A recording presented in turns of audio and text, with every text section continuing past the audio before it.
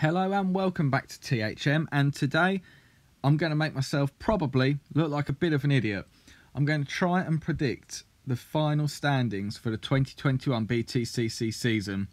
I feel a little bit dirty for doing this because I feel like I've underdone some drivers, and again, if they go on to have a brilliant season, I'm going to look a little bit stupid. But anyway, let's crack into it. So I'm going to work in reverse order just to spice up the tension a little bit. So starting in 29th place, I believe that this season that's going to be Nicholas Hamilton. Now, of course, needless I say that Nick is an inspiration to anyone with any form of disabilities, and what he does to be able to get into a car and drive it at that pace pretty much every week is unbelievable. And he gets a lot of unfair stick, and I mean that because, you know, the people which give him stick have got no reason, no grounds to go on. Yes, he may not be the quickest, but equally, what a guy, and fair play for managing to do it and bring the sponsorship, remember, to pay for this every single season without fail. Having said that, it is a new car and obviously takes a bit of time to get to, and Nick does have, you know, physical disability, so he's not going to be as fit as other drivers, unfortunately. And as an inspiration as he is, I can't see him picking up many points. To be honest, the only thing that we can really hope for is like a wet, dry race and Team Hard get the strategy right. Or a couple of people falling off track, and as long as Nick keeps it, you know, safe and tidy, could pick up a few points. Well, we can hope so. Following up in 28th, and it was a bit of a tough decision to get the bottom guys in some form of order, but I have put down Andy Neate.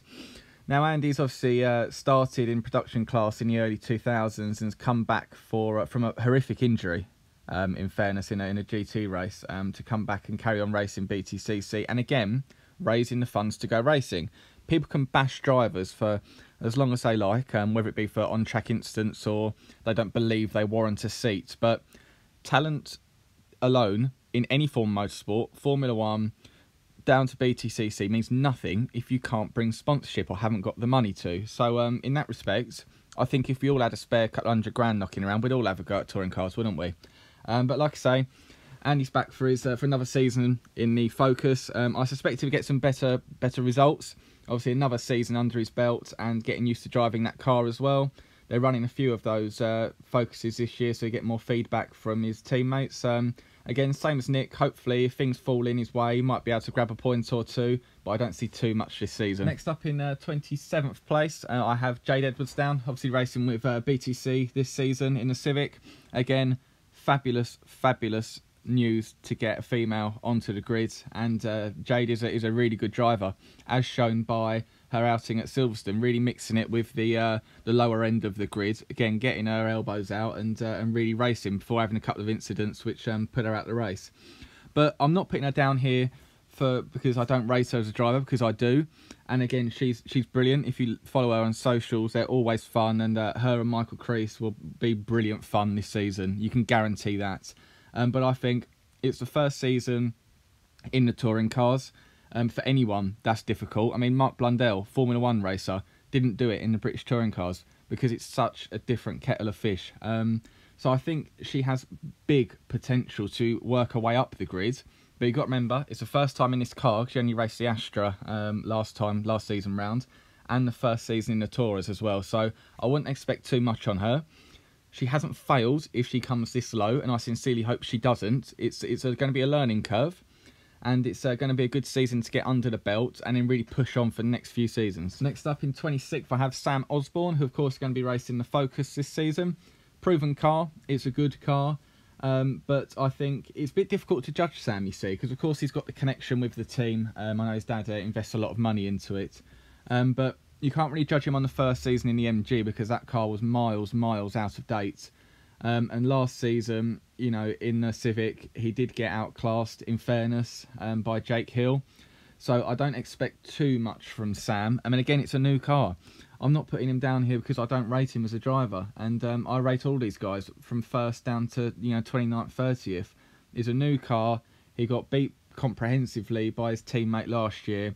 So I think, again, pick up a couple of points, and he's had a good solid season to build on. Next up in 25th, I have another new driver to the car that they'll be racing. That man being Carl Boardley, obviously a really great short oval racer. Back in rear-wheel drive again with the Infinity. But again, when I look at the history of what he's achieved and what cars he's been in against the new car he's ultimately got to get used to. I think it will be a bit of a struggle, but much like a lot of the other guys in these that have changed cars, I haven't ranked them very high because a lot of the other guys have kind of a season under their belt, a season advantage. People like Sutton and Moffat have got a couple of years on boardly already, just being in the car and driving it. So again, I expect it to be fairly tough, but equally a nice building block for future seasons. Next up in 24th, I have Jack Btcc, who of course has moved over to the new Hyundai for this season. Again, I'm not rating him particularly high in this list, again, because it's a brand new car that he's got to get used to.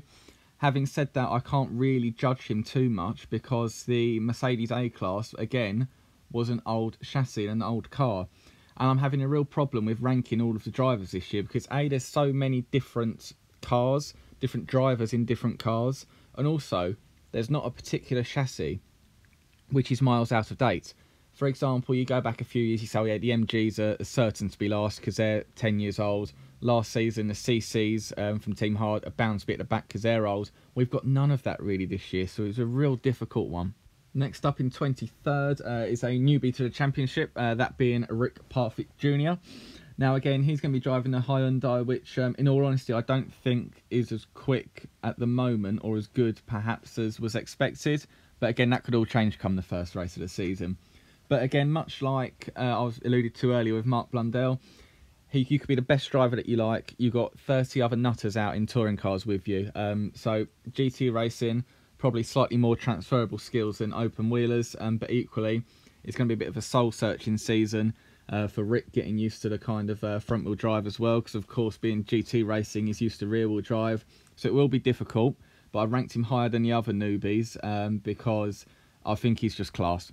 He's a class driver, and one thing you can be assured again is he's going to be great fun all season. Next up, I have someone that's been around for forever, it seems like, but still barely looks old enough to drive, and that being Aidan Moffat. Again, good driver. I'm not sure whether that Infinity suits his driving style, as per getting outclassed basically by Sutton last season. Again, hopefully he can get his head around it because he is a good driver, especially when the rain is a little bit coming down and the conditions aren't great. But I don't think this season, when you look at the competition and there's not a car which looks miles out of date than the others, he could struggle a little. Next up in 21st place is Ollie Jackson, again who'll be having another go in the Ford.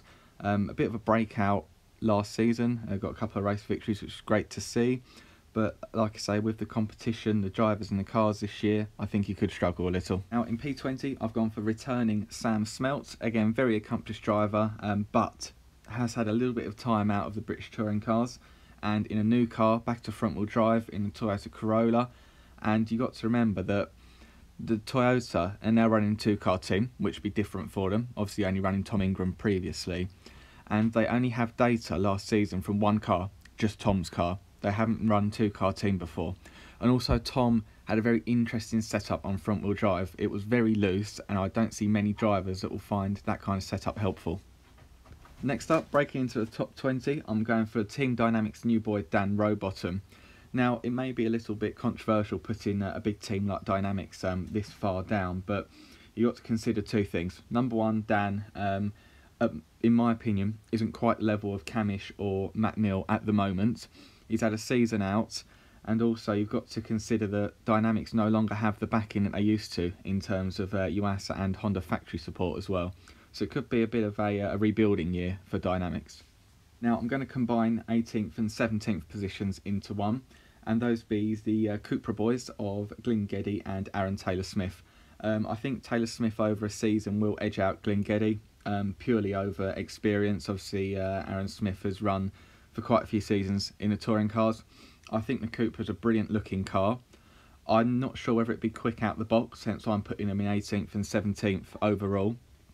But I think that the Cupra obviously is a very accomplished world touring car. It looks good, and I think it'd be a hard season for Team Hard. I don't think they'll be quick in the first few races, but when they get the hang of it, they get some good results together. Now heading into the mid-table, I'm predicting 16th place will be everyone's favourite driver, Michael Crease. Now, I really want him to do much better than 16th, of course I do, but I think that he's had a good few seasons in the touring cars. He will kick on a bit this year. It's just with Creasy, obviously being a great guy, I don't know a single person that hates him, but he does, where he's in the midfield constantly at that kind of level at the minute, he does get involved in incidents here and there, which you're bound to do when you've, like I say, got 30 other nutcases around you. But it'd be a solid season for Creasy, good few points hauls, 16th overall, middle of the table. Now in 15th place I've gone for Chris Smiley. Again, another season in the Hyundai. He knows the car, he always gets decent results wherever he's been, whether that be at Btcc or again in the Hyundai. I haven't really got too much to say on Smiley. He's a decent driver, he pedals well, and he does a decent job everywhere he goes. So yeah, we'll stick him in the middle, 15th place. Now up to 14th, and it's another Btcc returnee in Dan Lloyd. Now, I think that Lloyd has the potential to go much higher than this, but there's a couple of things which hold me back. Yes, he's been doing a lot of TCR racing, which is obviously good to tick over, but again, not been racing Btcc. And second to that, the PMR Astra kind of grounded to a halt last year. Obviously, they've got a couple of young drivers opportunities, but they didn't really have a real season. So they've effectively a season down on everyone else now. So I think it could struggle. But having said that, Dan Lloyd, great guy, and he'll learn a lot off Mr. JP himself. Now, I'm going to group together 13th, 12th and 11th because they're all BMWs. Now, in 13th place, I've gone for Adam Morgan, who again be driving the 3 Series for the first time this year. Fantastic driver is Adam Morgan, a real battler, but again, it's a new car and he will be having to learn to go from front wheel drive to rear wheel drive, so he can get some results out of it when he gets used to it, but will he get used to it in time to put up a real challenge to top 10? I'm not sure. I've gone splitting the two Sicily cars. Is Tom Oliphant, again WSR, solid team, solid driver, he does the job, he gets good results fairly frequently. In fairness to him, he has improved a lot, but again, just on the edge of the top 10, I reckon. And going into 11th is the other BMW of Sicily, which is Tom Chilton. A great driver, should really be top 10, really, considering all of the cars and experience that he's had and driven. But again, it's going to rear-wheel drive, it's a new car, a new team, so it will take a bit of getting used to. Now, we're creeping into the top 10, but before I release the top 10, let's just take a minute. If you can please subscribe to my channel. I'm not going to be begging anyone. I know the Btcc fans are great, but I get a hell of a lot of views in comparison to subscribers. So please just take a minute of your time, hit the subscribe button, keep me happy. Now, in 10th position, I'm going for Team Hard leader, Jack Goff. I really rate Jack as a driver. He's obviously taken a difficult step to go to Team Hard, and to be completely honest with you, he dragged that CC to places where it did not belong. He even won in that thing. I think he's a brilliant driver. I think the Cooper's going to be 10 times the car the CC was.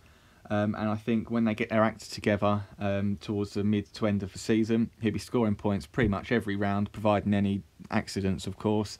And I think he could drag it to a podium, maybe even a win. And in 9th place, well into the top 10 now, I've gone for WSR new boy, Stephen Jelly. Now, as a driver, I rate Stephen. I think he's quality. I don't think the 1 Series that he had and the Focus he had before were quite up to scratch.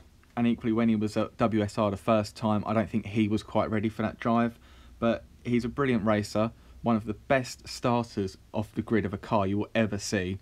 And I think, knowing how good that WSR BMW is, I think he's going to drag that to a lot of points finishes. Points to make prizes, top 10 finish. Now, in 8th place, I've gone a little bit against the grain. I've done a lot of this basing on last season and how I've seen him drive before.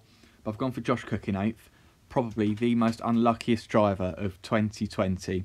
So many accidents, so many retirements, none of his fault. Josh, a great guy, great driver.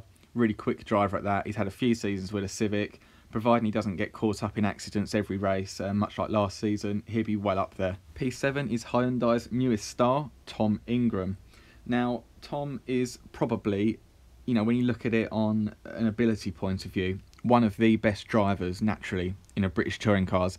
I love watching him drive. The car looks so on edge all of the time. The only thing which puts me down in 7th is I'm not sure how good that Hyundai will be.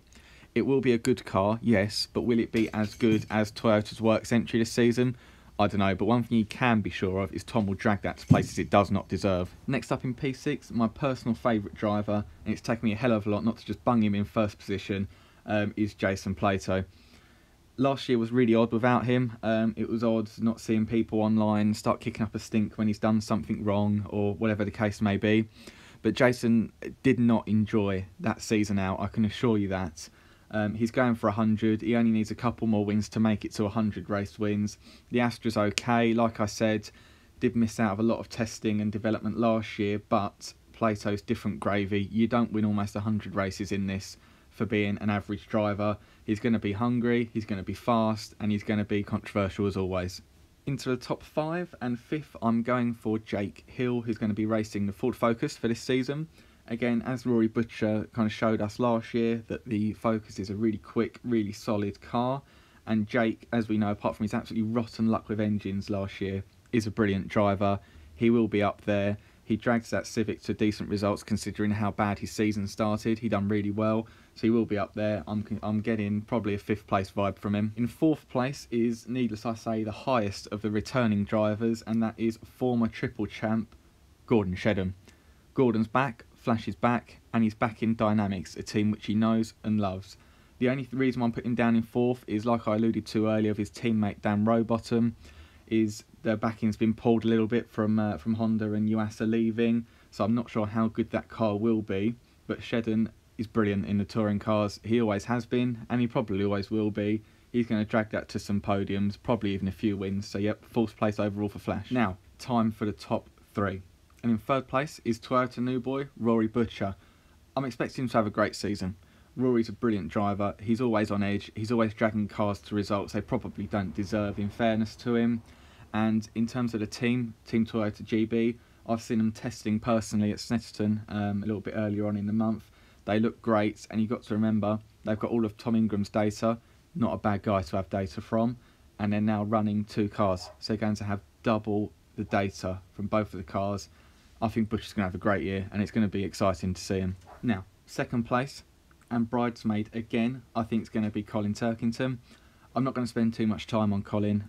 We all know he's a brilliant driver, super consistent. I can't see him winning many races this year. I think maybe 3, 4, 5 races he'll win, but he just finishes in the top 10 almost constantly. So he's going to be there, and he's going to be thereabouts. I'm predicting 2nd place. And that means only one thing, that my number 1 driver for 2021 and my champion, I think, is going to be Ash Sutton again.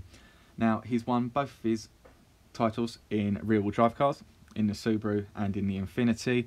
He's driving the Infiniti again this season, and there's one thing, and this is the only reason why I'm putting him ahead of Colin.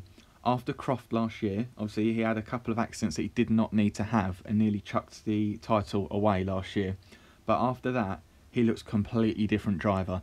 He was being a little bit more cautious but still picking up points, and I think if he can carry on doing that this season, you can't beat him. He's an unbelievable racer. The car suits him, and they're going to have more data from Boardley and Moffat's car, and they've got a little bit more financial clout teaming up with Team Hard. So that was my full prediction of the season. Every single driver, where they're going to finish.